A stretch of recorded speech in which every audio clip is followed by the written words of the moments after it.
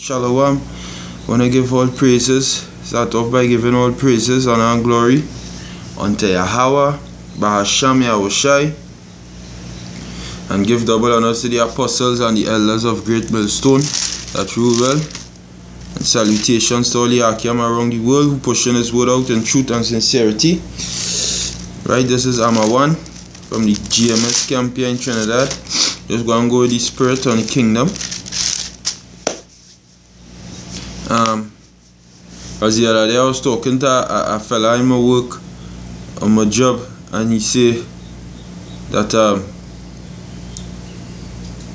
tell yourself the Lord coming back with actual clouds.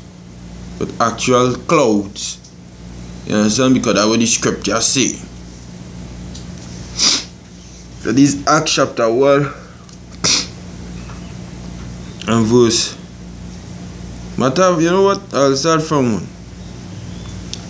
It says, the former treaties have I made, Acts 1 and 1. The former treaties have I made, O Theophilus, of all that Yahushua began both to do and teach, until the day in which he was taken up, after that through the Holy Spirit had given commandments unto the apostles whom he had chosen, to whom also he showed himself alive after his passion, by many infallible proof, being seen of them 40 days and 40 days, and speaking of the things pertaining to the kingdom of the Most High.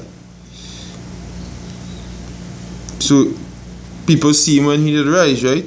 And being assembled together with them, commanded them that they should not depart from Jerusalem, but wait for the promise of the fathers, which saith he, Ye have heard of me. For John truly baptized with water, but he shall be baptized with the Holy Spirit not many days hence. When they therefore were come together, they asked of him, saying, Lord, wilt thou at this time restore again the kingdom to Israel? And he said unto them, It is not for you to know the times or the seasons which your Father hath put in his own power, but ye shall receive power after that the Holy Spirit is come upon you, and ye shall be witnesses unto me both in Jerusalem and in all Judea and in Samaria and unto the uttermost part of the earth. And when he had spoken these things, while they beheld, he was taken up, and a cloud received him out of their sight. And while they looked steadfastly toward heaven, as he went up, behold, 2 men stood by them in white apparel, which was angels, which also said, Ye men of Galilee, why stand ye gazing up into heaven? This same Yahushua which is taken up from you into heaven shall so come in like manner as ye have seen him go into heaven. And that is how the Lord go and come back. The Lord was taken up into a cloud. What is them clouds? The clouds. Going to Psalms 1. Psalm chapter 104. Verse 3, it says, Who laid the beams in his chambers? Who laid the beams of his chambers in the waters? Who maketh the clouds his chariot? Who walketh upon the wings of the wind? So that is the clouds where Yahushua was taken up in. That is the clouds where Elijah was taken up in. You understand?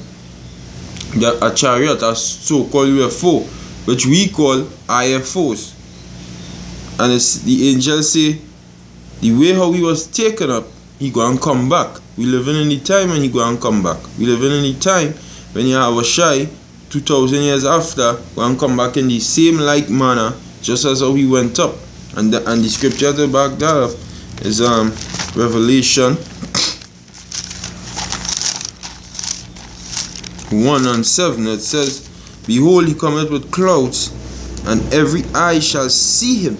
Every eye. Why every eye? Because he go and come back on no literal cloud. He go and come back in somewhat every eye never see before. He go and come back in a way what every eye on the earth never see before. He go and come back in so-called UFO'S, which is the chariots of Israel, and bring destruction. You understand? And this fella who was telling me that he don't understand because he don't have a spiritual eye. It says every eye shall see him, and they also which pierced him. And they also which pierced him, which proves reincarnation, because they who pierced him on the earth today, but they're not in the same flesh.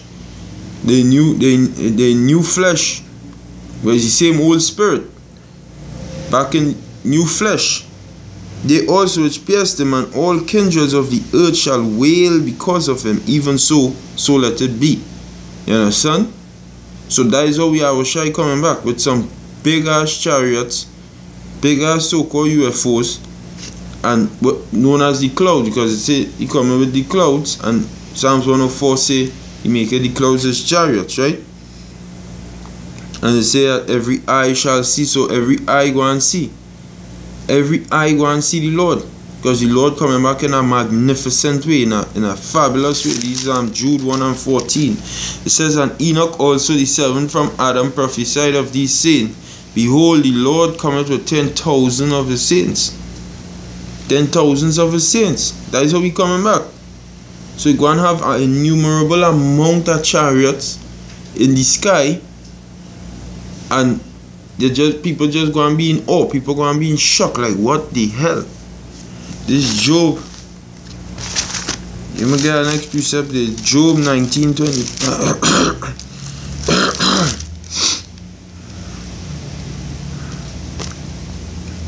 Job 19:27. We start from 25. For I know that my Redeemer liveth, and that he shall stand at the latter day upon the earth. And though after my skin, so Job know he gonna see Redeemer. Now we Redeemer coming back in clouds. So-called UFOs, chariots. Thousands and 10,000 times 10,000 of them upon the earth.